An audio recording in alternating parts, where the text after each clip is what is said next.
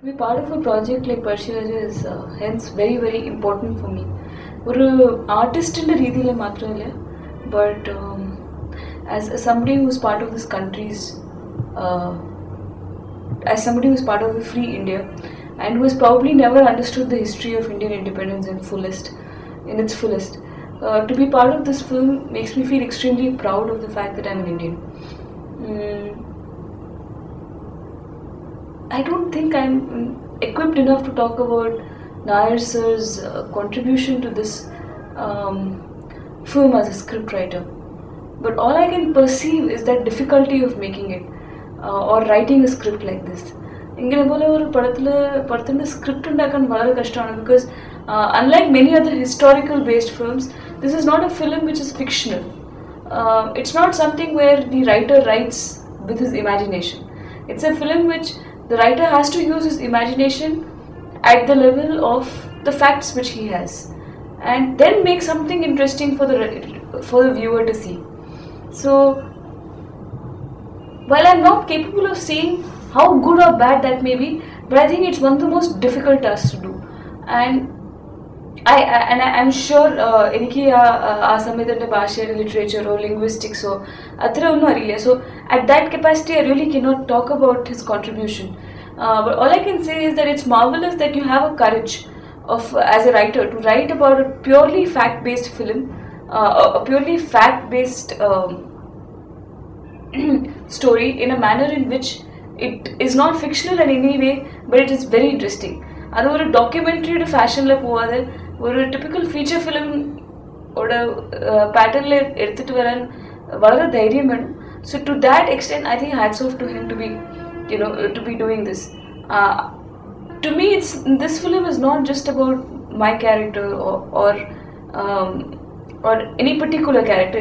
It represents the character of the freedom struggle which happened during that era, starting with Parshiraja. So to me, each and every character to me holds resemblance to that kind of a patriotism.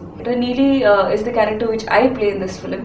Neeli is the female tribal rebel who is trained by Parshiraja to be part of the same rebellion, to be part of that same guerrilla warfare, using martial art techniques which are popular in Kerala at that time, like Kadari. Neeli comes from a background of an oppressed tribal community, but also belongs to a very regular female who wants to get married, have kids, have this small farming settlement where she has a life with her husband. A time when she loses her husband in the war, she realizes the importance of being part of this revolution as a revolutionary and not just as Talikal Chandu's partner. And I think that is the beauty of Neeli. But Neeli also in this film is depicted as a flag bearer of the revolution which Parshiraja kicks off. So in many ways, to me, Neeli is also finally a representation of a rebel which trickles down to today's modern day tribal problems. Parshiraja as a film comes out as the best historic film or not, I think it's a great effort and step forward to figure out something which we have never read in our history textbooks, which has been very nicely hidden, which has been never told to students like me.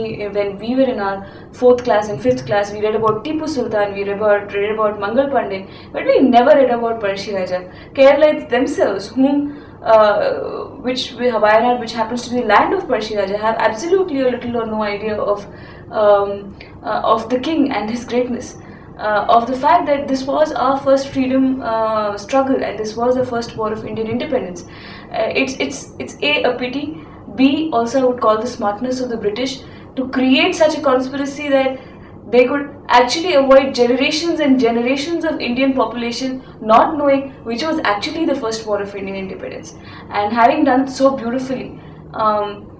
For me, Parshiraja is not about how good the film will be, how good or bad my character is, but it's about a film which talks about a history which has never been told about.